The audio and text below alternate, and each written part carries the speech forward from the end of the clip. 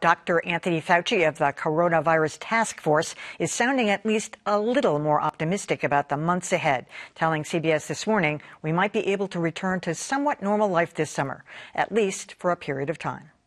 It can be in the cards, and I say that with some caution, because as I said, when we do that, when we pull back and try to open up the country, we have to be prepared that when the infections start to rear their heads again, that we have in place a very aggressive and effective way to identify, isolate, contact trace, and make sure we don't have those spikes that we've seen now.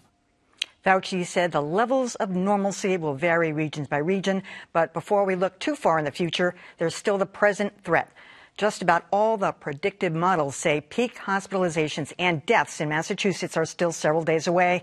And while Governor Charlie Baker said today that the state is taking a number of actions to get ready for that, he warned that everyone needs to stay vigilant.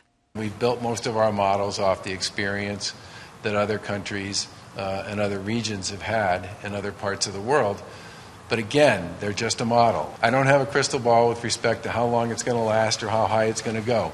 I will be incredibly careful about not permitting this insidious, awful, and horribly dangerous and contagious virus from coming back anytime soon. The reason we're doing this is to keep people alive. But despite warnings like those, if you go out, you're bound to see a very wide variety of behaviors and, frankly, strange happenings, which can be unsettling. At the largely empty parking lot at the shops at Chestnut Hill, there's a makeshift COVID-19 testing tent set up for Newton first responders and a few other people. It's only open Monday, Wednesday, and Friday, but neighbors were alerted just to let them know what's happening and not to be alarmed. Downtown, even in the rain, there were several dog walkers and strollers out on the Commonwealth Avenue Mall, many wearing masks. And while bikers weren't out today, runners and walkers were cruising along the Esplanade. Over at the intersection of Mass Avenue and Melnia Cass, there was no social distancing at all. This is a place where drugs are sold and users and homeless people hang out. It was an area targeted by a controversial Boston police sweep last summer, but people are back. I'm joined now by Sandro Galea, the Dean of Boston University School of Public Health and the co-author of the forthcoming book, Pained, Uncomfortable Conversations About the Public's Health. Thank you for joining us, Dr. Galea. We all become very focused on the statistics, and I don't know about you, but I rush to the papers or those great websites now that give you the arcs and the numbers, and whenever I see the curve flattening or one of the numbers going down or a predictive measure leveling off, I feel relief. Is that ridiculous? No, I don't think it's ridiculous. First of all, thank you for having this conversation.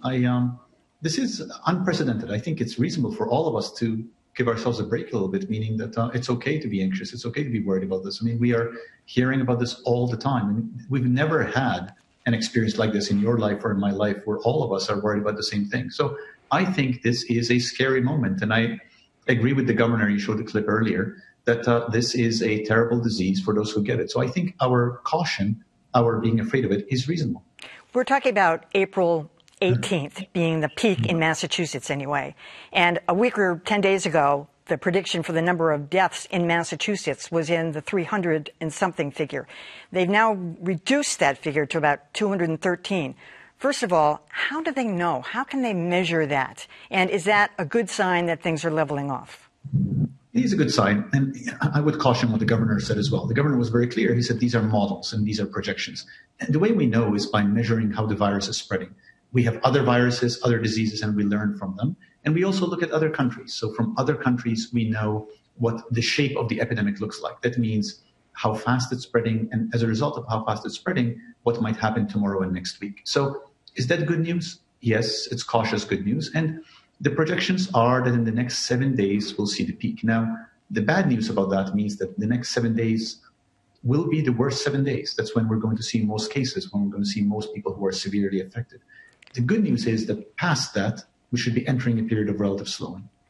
The State Department of Public Health today, for the first time, said they're going to start breaking down the deaths by ethnicity, race, sex, everything. Why hasn't that been done before when all that data is readily available on death certificates? Right now, only about a third of the people who have died from this virus have been recorded according to their ethnicity. Why? Why wasn't that just automatic? Yeah, I actually don't know. I can't comment as to why it hasn't been done. I'm sure there are reasons for it, but the data that we're seeing is very helpful. It actually shows no particular disparity yet in terms of race ethnicity in Massachusetts, which is different than what we've seen in other states.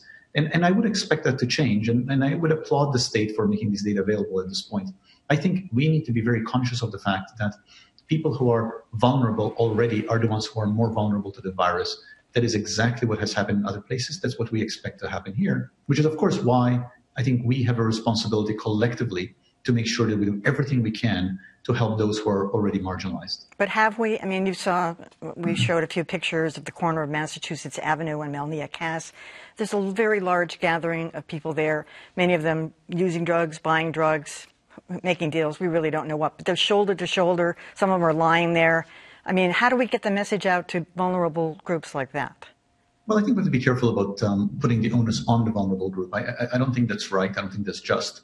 I think ultimately it's on us as a society to structure opportunity. So there have been some things that have been positive happening. For example, the governor just announced that we're going to be using beds from universities and from hotels to create places for the homeless to go to.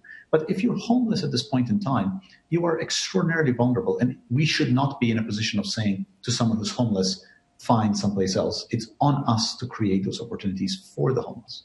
Well, that's interesting because, as you know, there was a big police sweep in that area and they rounded up a lot of people. But could they do that? Would be a total violation of people's civil rights if they rounded them up and brought them to beds and put them places?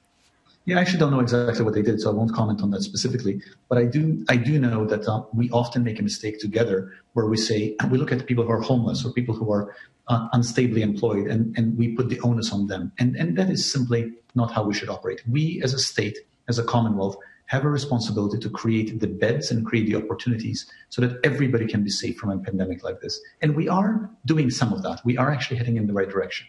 Dr. Anthony Fauci said today that maybe by summer we'll see a return to some normalcy. One of the big questions that everybody has is about how these droplets, globules that are really made of fat, survive in heat. Will they sink to the ground faster? Will they melt faster? Do we know how heat will react with this virus? That's an excellent question. The short answer is we do not know. The longer answer is we know from other coronaviruses that they are responsive to heat in some respects. But really, the question remains an open question. And I do think that what Dr. Fauci said is roughly right, that given the epidemic curve, given what we know about other coronaviruses, with some luck and things coming the right way, we should be returning to some semblance of normalcy by summer. But he also warns that we could be in for a second wave of this, maybe in the fall, maybe even a year from now. I mean, people are going to be really hard-pressed, I think, to go back to anything that really looks like normal this summer. Yeah, I think what Dr. Fauci said was that we may be entering this where this becomes seasonal, where coronavirus becomes something that comes every season. And I think that's reasonable. But let's not forget that one of the challenges that we've had right now is that we've had a really poor and poorly coordinated federal response. We haven't had enough tests. Once we have enough tests, we will be able to implement a system or near universal testing, a system where we do symptom screening. And for those who get symptoms who we know have never been positive, we can do rapid contact tracing, find the people they've been in contact with, and then introduce isolation for people who are then at high risk. If we did that, we can avoid these really large-scale, blunt measures that we've taken as a society that have really shut society down. So my hope is that as we develop the technology, the testing, as we get better at the symptom screening, case identification, contact tracing, we will be able to, as a society, continue operating while also being prepared to protect ourselves from this. You're always a comforting voice, I have to say. Sandro Galea, thank you for joining us. Thank you very much.